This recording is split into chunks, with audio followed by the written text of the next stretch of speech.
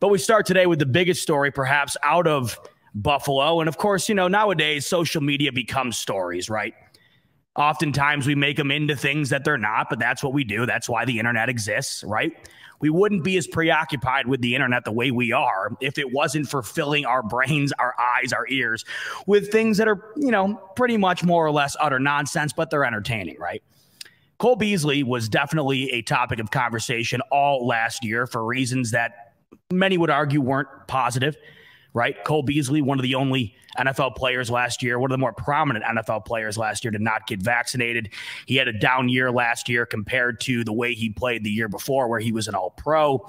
And the Bills decide to let him go in the offseason here. And based on the way the wide receiver room is panning out right now, we're hearing things out of training camp, things I've seen personally, things I've heard just from Friday night.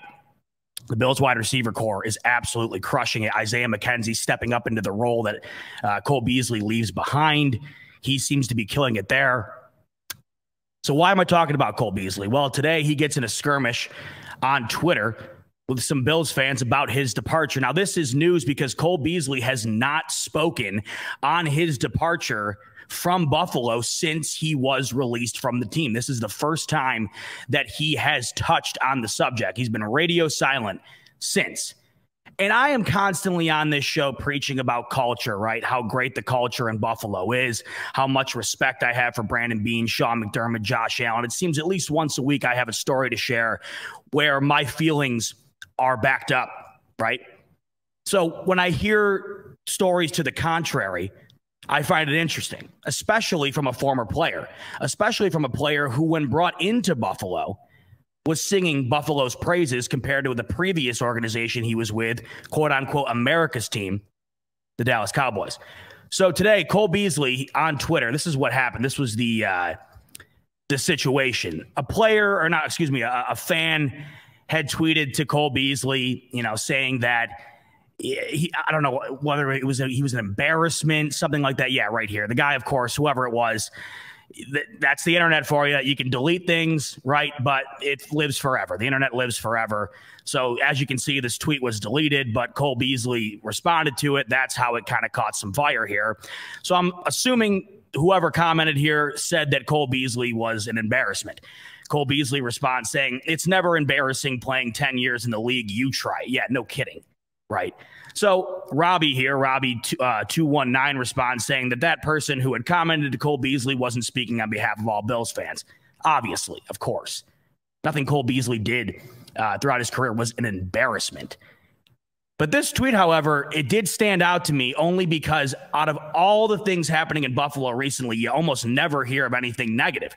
That's why it's been so easy for me and others to sing Buffalo's praises, not just because of the success on the field, but because of the way they have carried themselves in almost every situation over the last handful of years.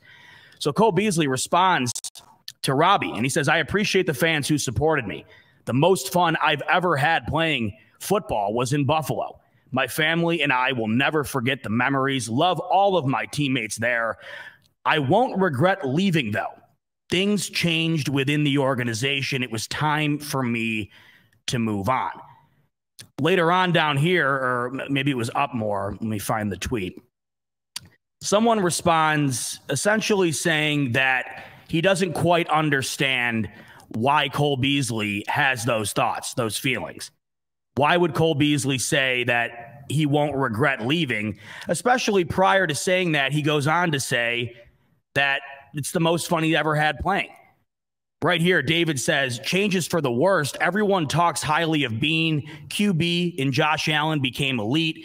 Team turned into Super Bowl favorites. What could have went wrong?" Cole Beasley responds, "All y'all hear is the show." Now, I don't know exactly what that means, but if I can read between the lines, I'm guessing what Cole Beasley is saying is we don't know what's going on inside the locker room. He does. And all us fans know is what we're told. Now, more or less, that's true. But when I'm constantly being told one thing, and that one thing is essentially all of the good things that can happen in an organization happening in Buffalo, I'm going to believe it. And then I see examples time and time again. If you watched Rico and I last week on our show, I rattled off, 5, 6 instances over the last few months where the Bills players management and the organization as a whole had just come out in a way that was just unprecedented as far as representing the Bills community, representing the fan base, the organization. The list goes on and on. So it kind of sticks out to me when Cole Beasley says something like that, especially because I loved having Cole Beasley on the team. He by far had his best year of his career as an NFL player in Buffalo, and I don't really think there was much ill will towards Cole Beasley when he left. Now, of course, there was a handful of Bills fans who had a problem with him. He's the one who went on to say that the only place he gets booed in the NFL is at home. But we know that nobody's booing Cole Beasley. They're just chanting bees. The whole thing was very head-scratching. But then I got down to it, right? Then you get down to what really happened, right? Cole Beasley did not get vaccinated. And all of a sudden, that's kind of where the tide turned. That, to me, was the biggest head-scratcher. It wasn't because of the play necessarily. It wasn't because of him, the person. He just didn't get vaccinated. He was on a short list of NFL players who didn't, and all of those players on that list faced scrutiny all year long. Let's remember Aaron Rodgers, of course, who to this day, still since that moment where he said he was immunized, has been in the spotlight for doing very odd things. Just recently, he was on a podcast discussing his ayahuasca experience. Changed his life. So now Aaron Rodgers grows his hair down to the middle of his back. He gets a gigantic tattoo on his forearm. He's taking shrooms. Things have changed. Cole Beasley, things changed when that particular predicament happened. Let's look at Kyrie Irving in the NBA. His career has never been the same since he decided to not get vaccinated. Now, I don't care what you do or what you don't do. Those were those players' personal choices. But to me, it seems like Cole Beasley is levying the blame of his personal choices on the organization. When he says all y'all hear is the show, when somebody comes out to say the Bills are ascending, right? Brandon Beane has done great things in Buffalo. Josh Allen's becoming elite. To me, how can Cole Beasley look at that and then go on to say that you guys don't really know what's going on? Well, I feel like we do have a good idea as to what's going on. There really hasn't been anything to the contrary, that the Bills have been nothing short of a incredibly run franchise over the last couple of seasons, right?